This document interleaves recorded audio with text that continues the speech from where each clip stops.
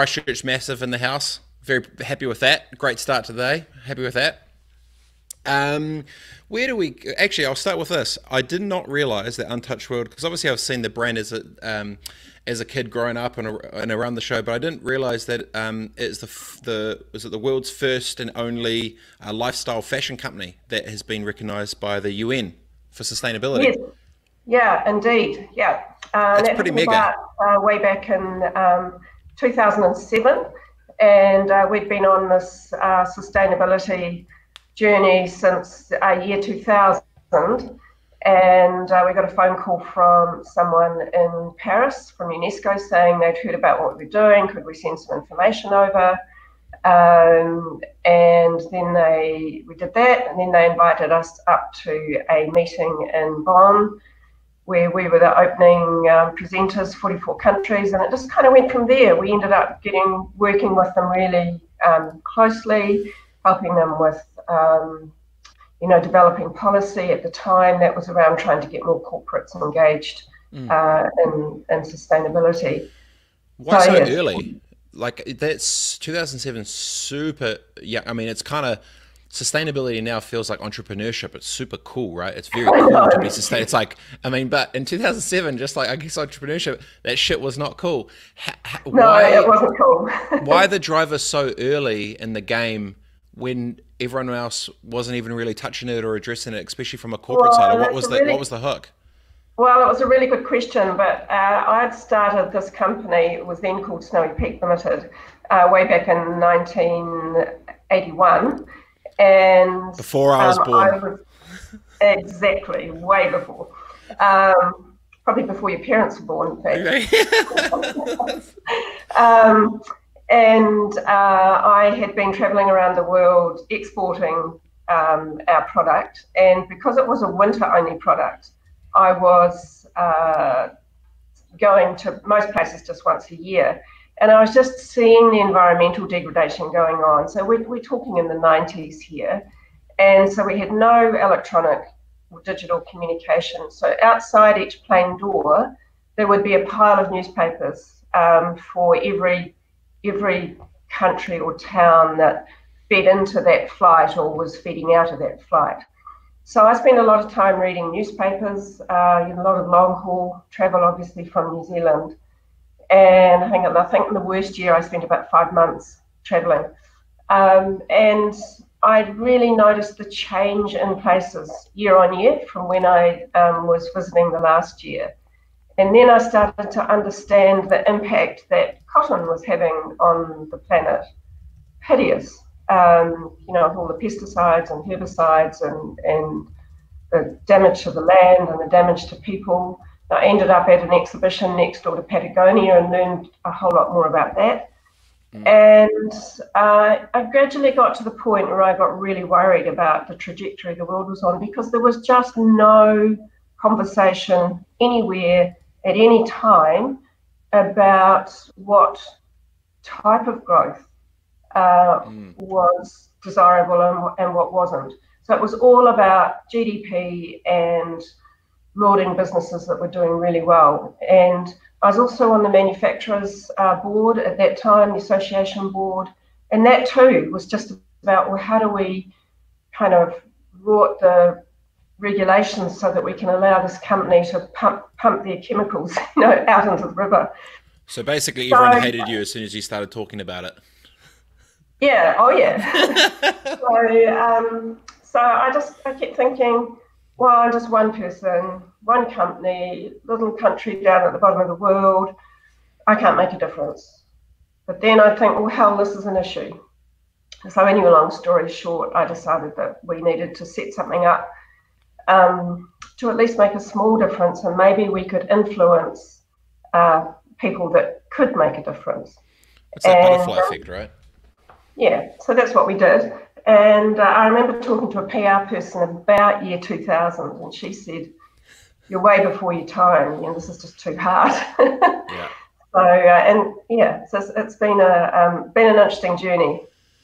So the whole push down sustainability post COVID, after COVID, AC. Do you businesses are readdressing everything now, right? Like how the business operates, what it does. Some even in type of the entire businesses, the whole thing's been flipped upside down. Do you think this is going to be a time that at mass all businesses are actually going to look at not only how their business is done, but how it's done, especially when it comes to sustainability? Like, do you think this will be a tipping point for businesses addressing this for a better future for not just profits? I think it will. I do think that things have been tipped upside down, and I think that people are now thinking more about value. And I like to think that there's a lot more heart in the world now, rather than just what's on the surface. And I think we're even seeing that, since COVID, and just with the people that have been incredibly supporting us. And, I think that helps people feel good about themselves if they're making a difference directly or indirectly with what they do. So I do think that, I don't think we'll go back to where we were. I just don't. I totally agree. Even just what's become very clear is just the overwhelming push towards kind of that hyper local resilience to really back the local, but with care and with love. So I think that leading with love and that heart piece with, I guess, where the consumers are going to be spending each dollar. I think there's a bit of a different filter on it now. It feels like that they're going to subconsciously ask themselves. So with COVID, right? Shit show. Everything goes to zero. Everything pushes stop. Entire world goes to pause for a second. What happened to like all your supply chain implications and like physically and logistics with staffing in factories, and like just what happened from your side? Was it just a flipping gong show? Like how bad did everything hold up in terms of logistics? No, because we're made in New Zealand, and but it was still paused here. Like nothing else changed. Like no export. Just the market, just getting to the markets was the issue. Yeah, but we didn't have an issue creating products. We did at the beginning of about February, end of January, developing washable, reusable masks, because I could see that was an issue from a sustainability point of view, and that became interesting. Trying to source some of the bits and pieces that we needed for those was just hideous.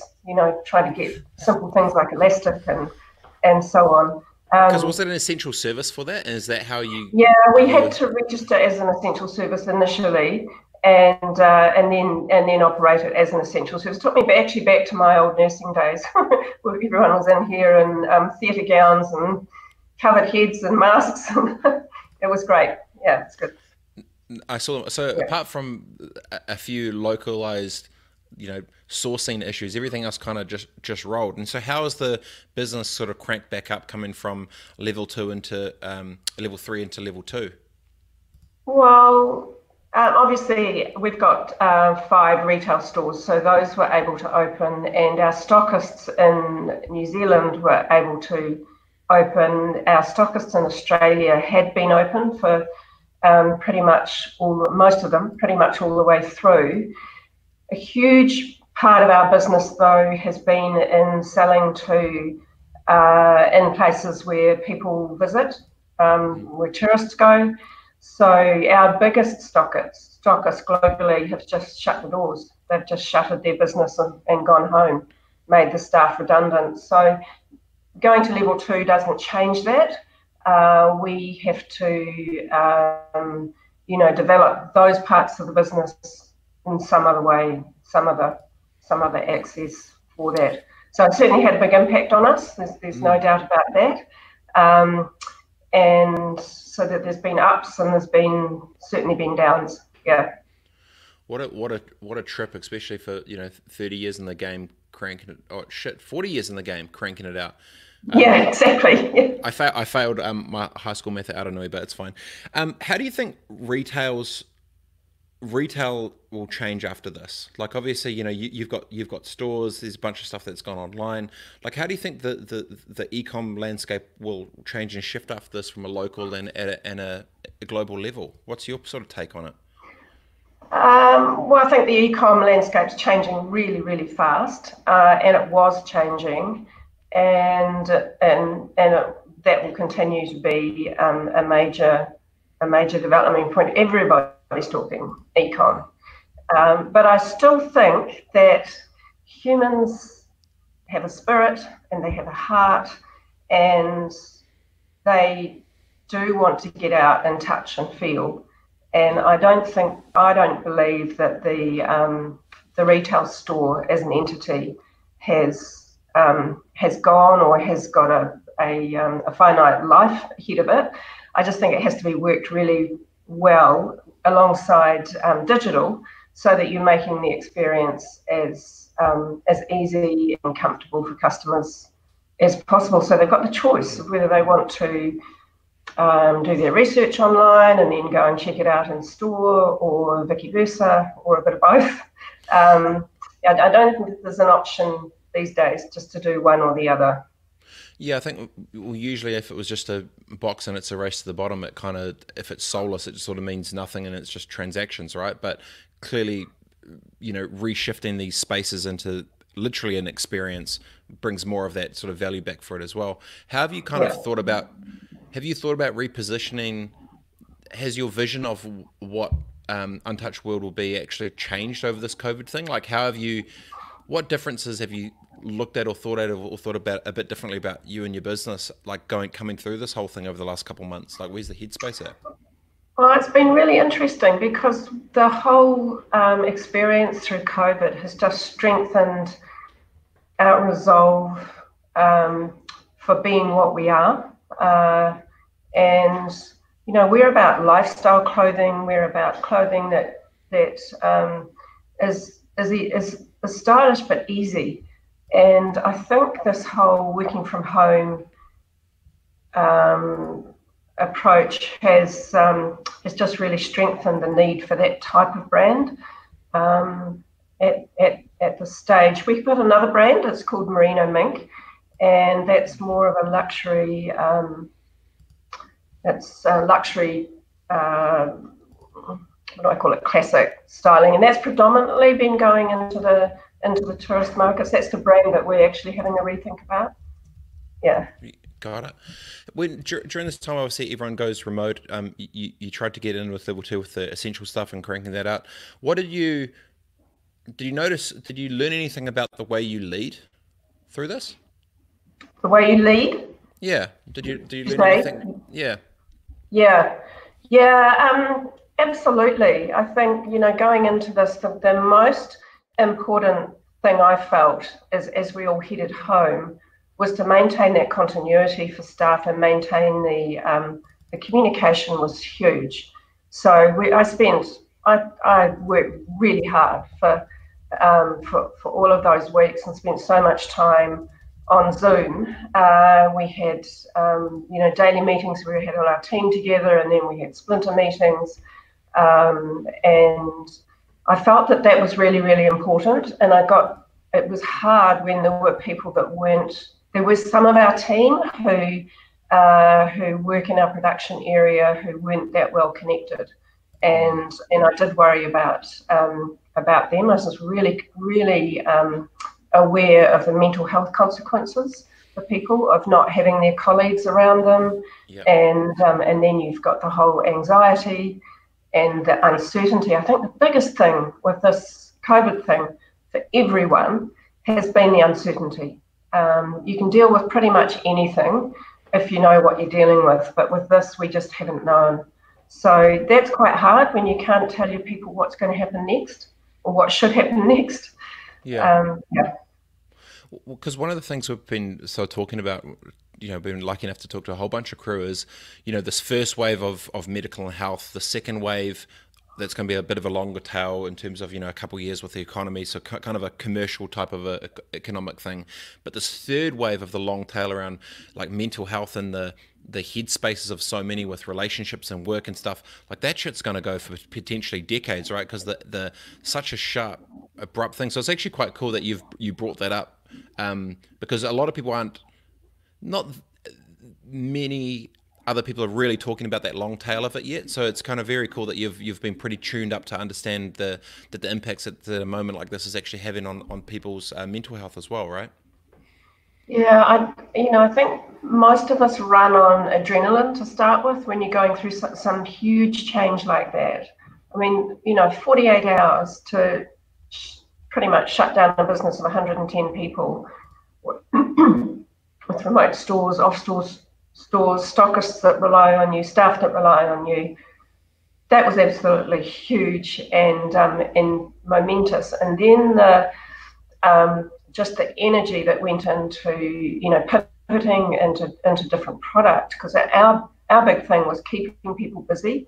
I think when people are busy, it's much easier to deal with what you've got around it. So we've done some crazy things. We've developed a line of soft toys that knit, and we've donated those to people that we spotted were kids that have parents that are in isolation or need to protect their children from their jobs, if they're going into the hospitals and so on. So the parents, I just read about this mother that was going home and shedding her clothes at the doorstep and going and having a shower and not able to hug the children. So we thought, well, let's try and do something for those children. And then we thought about all of those people that have been made unemployed. We can't fix all that, but we can do a tiny bit to help. And so we've put a whole lot of beanies on the machines, so which we'll give away, because we think there's people that are going to be cold, not able to actually even keep themselves warm this winter. And so that will be a little bit of a heart warmth and a head warmth. But the key thing is keeping the staff we've got here with something to do. Yeah, it's pretty rugged when you think of the butterfly effect of the impact it's had on every single person, regardless where they're at and what they do, what type of business, anything, right? The whole thing is all so interconnected and weaving through. Yeah. Obviously, I know you're pretty tapped for time, but before we go, I was going to ask, clearly, you've been in the game for a minute, and by a minute I mean 4 decades of craziness. So clearly this is a business around legacy, right? So when you fast forward 140 years out from now, or 100 years from now, like what do you kind of feel that you'd like the legacy to be, not only for you but for the business and what it represents? I'd really like to leave the world in a better place, and through our business to have actually changed the view in what's important, and get the concept of businesses doing well and doing good while they're doing well, not just waiting until they've done well and then trying to do some good afterwards. I mean, that's great too, but I just think this, when you look at this business, everything's layered. Every dollar that's spent by a customer delivers so much value in so many different directions, and it's not hard actually to do that. It's not hard, but a lot of people just chase the doing good first, so then they can do well, right? They go yeah they go the other way. yeah Um, yeah yeah, I think the but mindset. but that's where I think that there could be a pivot out of this. Yeah, And totally. I think that the consumer these days is actually going to be asking for the good along with the well. No, it's definitely a great way to think of it. I know you're very, very busy, lady. I appreciate your time. I know you've been we've had a few things to juggle, so best of luck with all the rest of it. And it's super Thank cool to you. see the headspace of the stuff that you're into and what you're about. Thank So, you. as a Yeah, but fellow I think, Christchurch Mafia, well done. yeah, I think you, though, you're a great example of what we're trying to do in our Untouched World Foundation, and we're trying to grow people like you. So good on Well, you. You've done I well. appreciate it. Or trying. Not bad from a No, kid from you're doing Motherwell, that's well. for sure. Good. Thanks heaps, and best of luck, and I'll talk to you soon. Thank you. Thanks, Okay. Peri. See ya. Bye. Mega. Cool, quick chat. She's a very, very, very, very busy lady. We had to find a sweet time slot we could get in and knock it out. So we had 20 minutes on the dot, just hit the 20. Happy with that. Appreciate the time. Untouchedworld.com. I think it was actually super cool that, first in the world to get the stamp from sustainability from the UN. It's flipping epic. And also been that kind of, 40 years smashing the same thing with so much passion. It's very clear that she's passionate about not just the product, but the people that work for her as well, which is super cool. So good on you, Peri. That was a rad, cool little banter. All right, team, enjoy the rest of the day, and I'll talk to you soon. Peace.